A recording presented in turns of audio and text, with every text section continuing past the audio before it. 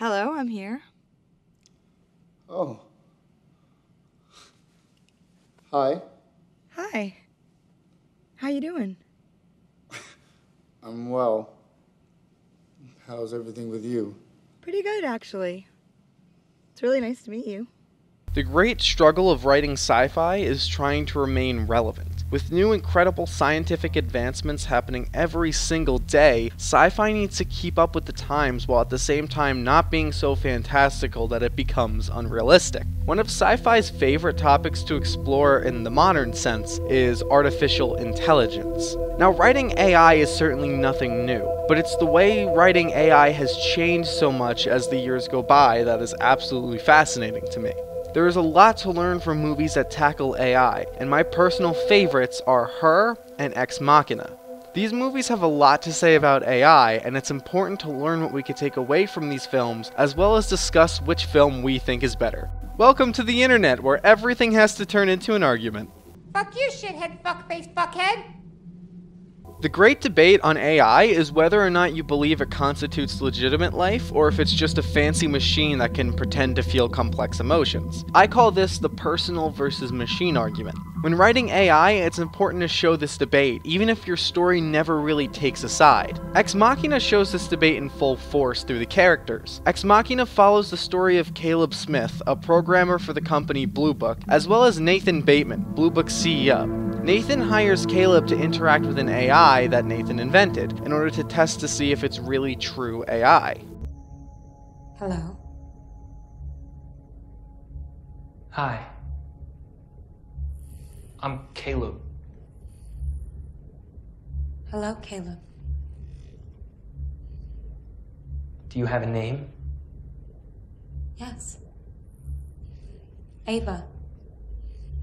Nathan takes the machine side. As far as Nathan is concerned, the AI is just a machine made for testing, so he believes that he could treat the AI however he wants.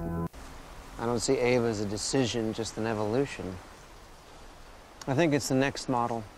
It's going to be the real breakthrough. The singularity. Next model. After Ava. I didn't know there was going to be a model after Ava. Caleb starts the film off not knowing what to think. However, as he talks to Ava the AI more, he takes on more of the personal side, viewing AI as just as legitimate as human intelligence. Her's take on this debate is very different. Her completely ignores the machine argument and focuses exclusively on the personal. Her follows the story of Theodore Twombly, a man who in the wake of his divorce falls in love with an artificially intelligent operating system. That's pretty. What is that? Trying to write a piece of music that's about what it feels like to be on the beach with you right now. Her doesn't care about any of the scientific mumbo-jumbo behind AI, and just focuses on what exactly it means to us personally. To Theodore, his OS is a way to fill in the loneliness left in him by the crushing reality of his divorce. I'm safe and where a million miles away. Her completely acts as though AI is just as human as the humans. Hell, Samantha sounds more human than most human characters in most movies. You're so beautiful. It's only because I'm so in love. Impact on character. As I mentioned in most of my videos, every plot point should be used as an opportunity to develop the story's main characters. In Ex-Machina, we start off the story by seeing Nathan as a warm and welcoming genius with a mild case of alcoholism.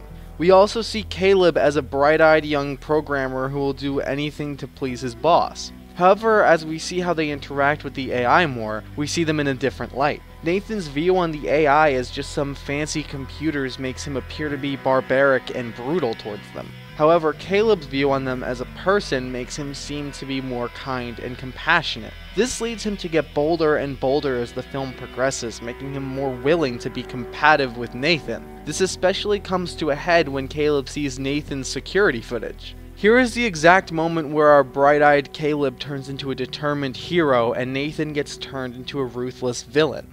Why did you tell me I shouldn't trust Nathan? Because he tells lies. Lies about what? Everything. Including the power cuts? What do you mean? Don't you think it's possible that he's watching us? Right now? The blackouts are orchestrated so he can see how we behave when we think we're unobserved. Her has an even greater impact on character because of how it focuses entirely on the personal aspect of AI, as well as one central character rather than two. Theodore is one of the best developed characters ever written because of how deep his character goes. We see events that happened to him before the film took place, as we get to see how happy he was at the time of his marriage.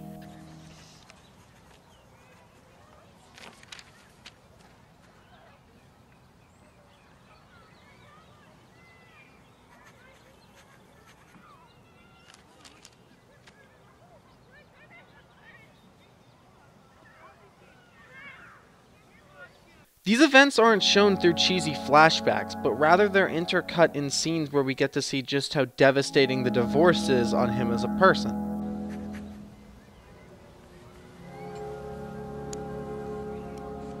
Samantha comes in at just the right time. Theodore is at the loneliest time of his entire life. Not only is the divorce weighing on him, but we also see that he's been isolating himself from his friends because of it. As an audience, we're told several times through emails and conversations that Theodore has lots of friends. However, we really only see him hanging out with one of them. This is where the AI aspect of Samantha plays a huge role. Because she is an AI, she's tailored to learn all that she can about Theodore, and to be the perfect companion for him specifically. Hey, you just got an email from Mark Lumen. What are you talking about? Read email. Okay, I will read email for Theodore Twombly. I'm sorry, what's Lumen say? This personality that Samantha takes on while interacting with Theodore perfectly reflects his unrealistic expectations of relationships, echoed by his ex-wife. And in that way, it's been nice. I think you always wanted me to be this light, happy, bouncy, everything's fine LA wife, and that's just not me. I didn't want that. Up until that point of the film, Samantha was the embodiment of the perfect LA wife. You feel stupid, but you really shouldn't, because proving an AI is exactly as problematic as you said it would. Impact on the world. It would be a huge missed opportunity in a sci-fi movie not to have extensive world building. AI would obviously have a huge impact on our lives and society as a whole. In Ex-Machina, AI really hasn't been put out into the world quite yet, so it really focuses on how the development of AI impacts our society. Nathan explains that Caleb was the perfect guinea pig for his testing by gathering information about him through the internet. So the implication is that we can't trust the security of our social media, what we order, or any of our search history. And you didn't select me because I'm good at coding. No. Well, no. I mean, you're okay. You're even pretty good, but... You selected me based on my search engine inputs. They showed a good kid. With no family. With a moral compass. No girlfriend. Did you design Ava's face based on my pornography profile? Hey, if a search engine's good for anything, right? Nope, we can't even trust porn. Hers implication on society is yet again personal rather than quantifiable. We never get the number of people using operating systems, rather we see a ton of people using them in the background of scenes. This seems like a logical next step of modern day people using their smartphones. So not only are a large number of people using OSs religiously, but a significant number of them are also in relationships with their OSs. Are you in love with anyone else? What makes you ask that? I don't know. Are you? Or many others? 641. Writing AI is challenging because they aren't typical human characters. They need a bit of extra work to fit the story properly. However, what is important for writers to remember is that they are characters at their core and need just as much depth and development as other characters. Alright, so here comes the real question. Which movie did it better? This is the internet, so this video would probably feel incomplete if I didn't take a stand on which movie I thought was better. And honestly, it's really difficult to pick. I mean, like, both movies have flawless execution and talking about AI, and both movies are just so good. I feel like it'd be criminal to say that one movie is definitively better than the other one. But her is better, I'm right, you're wrong, yeah.